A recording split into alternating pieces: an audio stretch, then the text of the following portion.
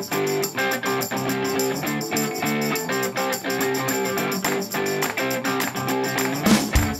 a lot of money on it. It looks beautiful, and it kind of answers some questions and then also throws forward a little bit. The end of the season it was pretty heavy with emotional things, and we were like, we're gonna go back to our roots of like just super big, funny episodes and a lot of fun surprises.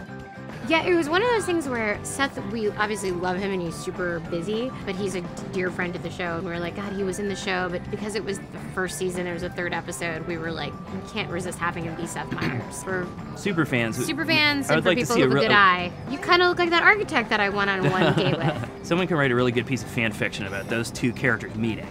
You look really familiar. He's a great actor, too. He has some very funny stuff in this episode.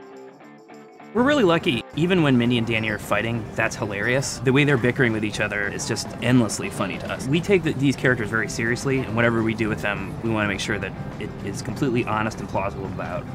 We care about them just as much as the audience does. Mm-hmm. Hulu's great because we get to do episodes that are 22.5 minutes long, and they've been very flexible. If we have an idea that seems like it needs more air, to give us extra time. At the beginning of our season, we had Joseph Gordon-Levitt on the show, and we had Danny and Morgan in India. Both of those stories were like, hey, we can't tell each of these in 11 minutes. And we met Mindy's parents.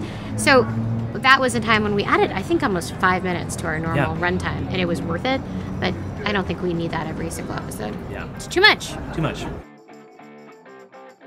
Hi, I'm Matt Warburton. I'm Mindy Kaling, and you're watching TVinsider.com.